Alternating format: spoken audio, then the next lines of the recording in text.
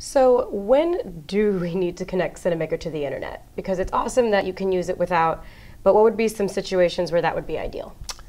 So whenever you want to do a live stream, of course, you've got to have a good internet connection. When you want to archive your projects to Dropbox or iCloud, internet connections required.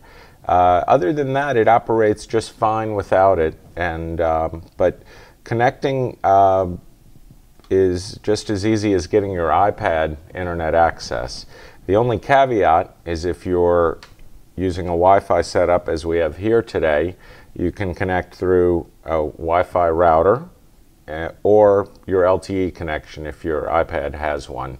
And those are your options there. If you are doing a wired setup through Ethernet, you need to make sure your Ethernet network has access to the internet, which means patching an internet router into your switch. Unfortunately, you can't use the LTE or Wi-Fi in conjunction with the wired Ethernet.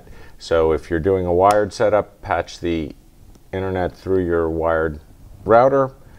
Wireless, you can use Wi-Fi or LTE. And what if I don't have a wired router? Good question. And sometimes people don't have access to a wired connection. So most people, they may not know it, they have a wireless router at home. They have jacks on the back of it. So if you can run a jack from the back of your wireless router into your Cinamaker switch, it's going to work just fine. If you have no access to a router or any kind of jack, you'll want to investigate something called a wireless bridge. And that's about a $40 box that has antennas.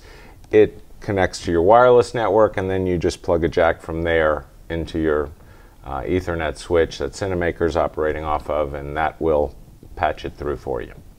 Okay, very cool.